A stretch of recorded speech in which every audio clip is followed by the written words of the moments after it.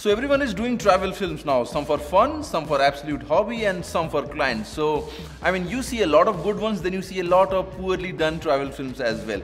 I've done like 15 so far and they have been absolutely great. I always keep on watching them all the time just to feel motivated and inspired all the time. And if you haven't seen my videos yet, here is the link to the playlist. Go ahead and check it out. You definitely need to go ahead and check it out. So in this video, I'm going to break down my workflow of how I actually plan a travel film. Let's go ahead and get started. And making those travel films can really be tricky and useful as well. I mean, I have made like thousands of dollars when I did not even have 100 subscribers by just emailing my travel film link to potential clients. And let me just tell you, those clients and brands do not care how many number of subscribers or viewers you have. All they look for is premium content. If you have the content which can make them feel, wow, this is it. I mean, you just earned a client. So in this video, towards the end, I'm going to give you one of my secret tips about my planning for the secret workflow of the travel film planning.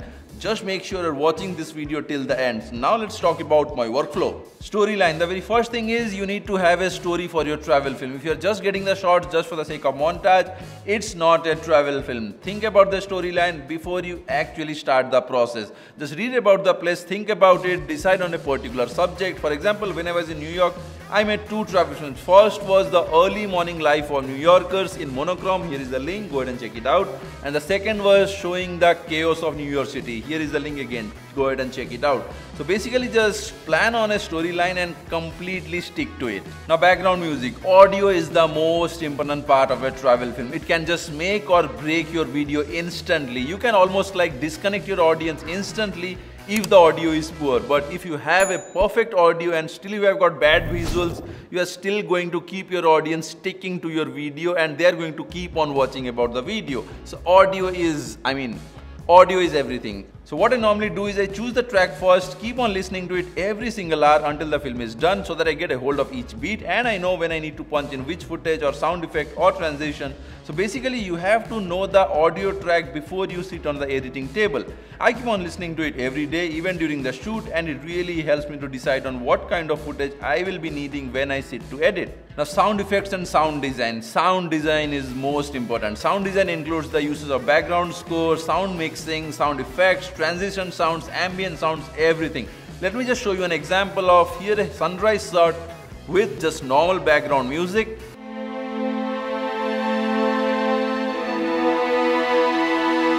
And this is the same sunrise shot again with proper sound design with like 3 layers of audio.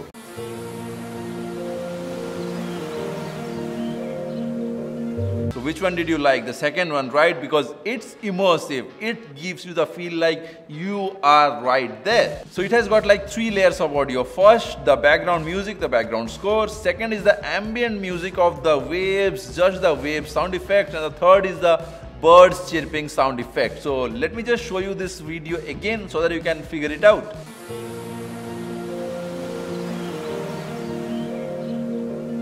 Loved it, right?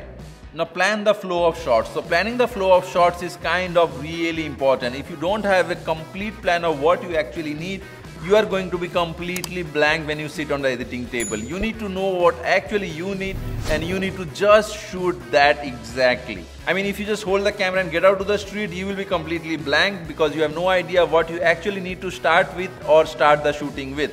But if you have a complete detailed flow chart of your plans and the shots you need, you will have enough content by the end of the day. Now plan the day. Planning the shoot day before time is really very important. If you are working on a travel film, you will hardly get time for anything. You will have a lot to do and you will have limited time scope. So basically plan the day before time and you will be set. Plan the shot types. So planning the shot types is crucial and you are going to need a bunch of footage for every kind of footage you are going to use. For me, I need regular 4K 24 FPS footages, the slow-mo, time lapses, hyperlapses, macro shots, panning shots, sliding shots, whip pan shots, tight shots, mid shots, wide shots, close-up shots, extreme close-up shots, POV shots, aerials, etc. So there is a lot of things you are going to need while you are going to edit or make a travel film.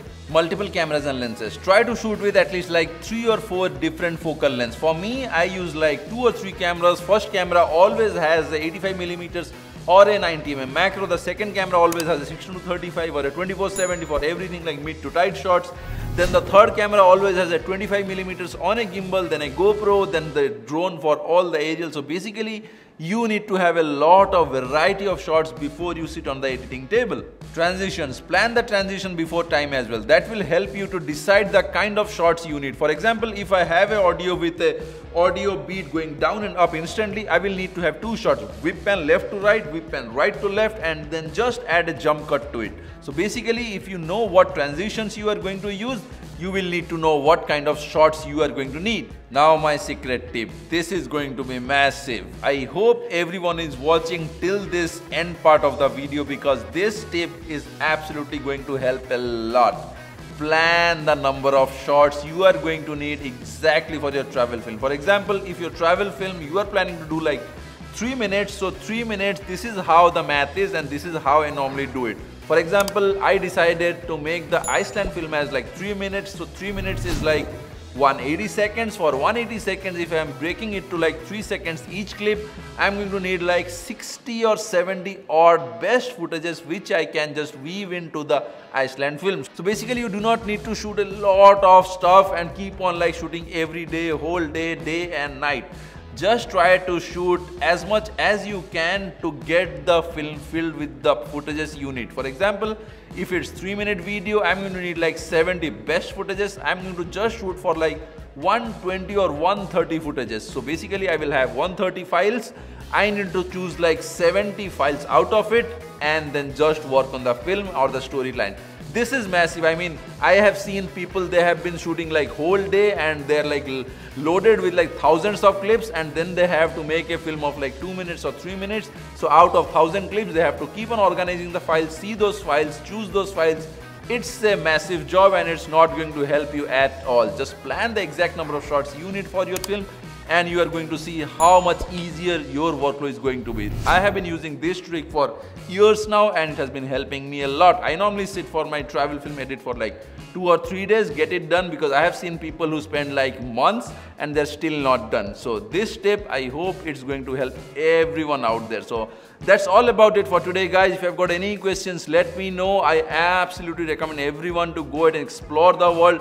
Make some travel films. It's going to help a lot. It's going to make your vision broad, really broad, and it's going to enhance your skills. So smash the subscribe button if you haven't done it yet, and don't forget to click on the bell icon to stay updated. I will see you in my next video.